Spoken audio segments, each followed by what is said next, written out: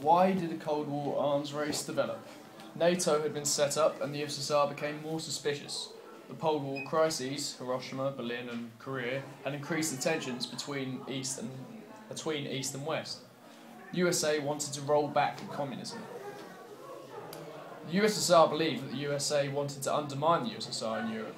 The USA increased its spending on their military arsenal up to 18% of the gross national product in the USA and up to 10% in Britain and France. The USSR had a much bigger conventional army, which governments in the West believed could overrun Western Europe, for example France and West Germany.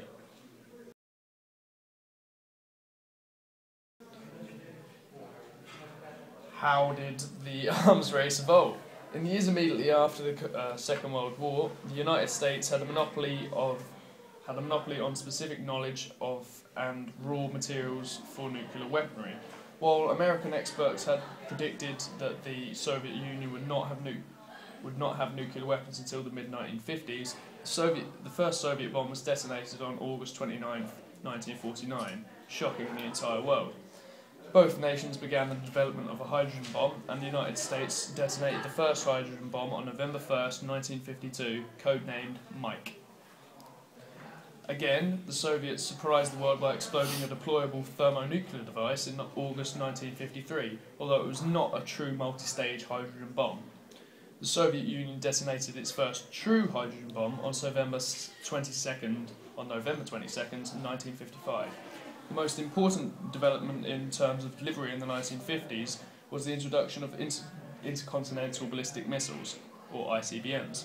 Missiles had long been regarded the ideal platform for nuclear weapons and were potentially a more effective delivery system than strategic bombers.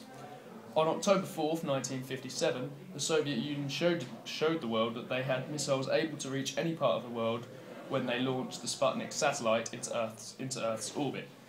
The United States launched its own satellite on 31st of October 1959. The space race showcased technology critical to the delivery of nuclear weapons, the ICBM boosters, while maintaining the appearance of being for science and exploration. The USA invested in the development of aircraft that acted as bombers, and by 1955 the USA possessed the first bomber with intercontinental range, the B-55 Stratofortress. The problems with the use of conventional aircraft as bombers were that they were relatively slow and were vulnerable to being shot down by anti-aircraft systems. That's it. Russians were first to start in the development of rocket science, and after the defeat of Nazi Germany in 1945, many of its scientists were captured and put to work on the Soviet rocket program. Nazis had attempted to use rockets as delivery systems for its bombs, developing the V-2 rocket. This expertise was vital to the Soviets, helping them to launch their first rocket in 1957 in Kazakhstan. It's nice. It was the first ICBM capable of carrying a thermonuclear bomb.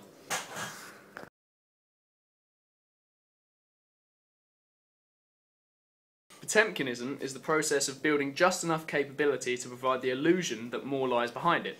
The Soviets' lead in ICBMs was less impressive than it seemed. The early missiles were unreliable and unsuitable for operational use. By 1960, the USSR only possessed 4 ICBMs that were fully functional. The USA, in response to a seeming missile gap between them and the USSR, developed the world's first submarine-launched ballistic missile, Polaris, in July 1960.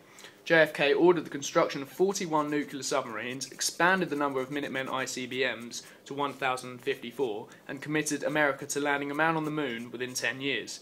By 1962, the USA had 4,000 missile warheads compared with the Soviet Union's 220. Any seeming missile gap was clearly bull.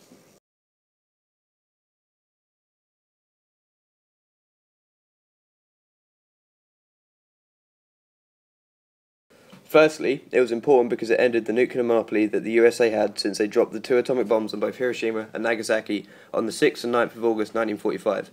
After 1949, which is when the USSR dropped their first atomic weapon, a near enough copy of the America's Fat Man, the USA were no longer the only country to have atomic weapons. This caused issues. Secondly, it started the arms race. With the fact that the USSR had matched the USA came the fact that the US felt the necessity to exceed the USSR in technology as a form of deterrent. This, naturally, was a feeling met neutrally by the USSR, and so the arms race began. Summarising the arms race can be done so, in essence, by saying, my dad's bigger than your dad. Furthermore, it started the root beginning for the concept of mutually assured destruction. This is the idea that if a superpower was to drop an atomic weapon on the other, they would retaliate in the same way.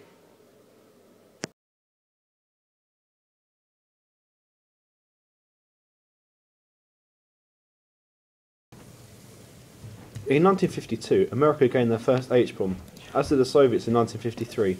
It's examples such as this in which both sides have equal technology that sustained mad between the two superpowers.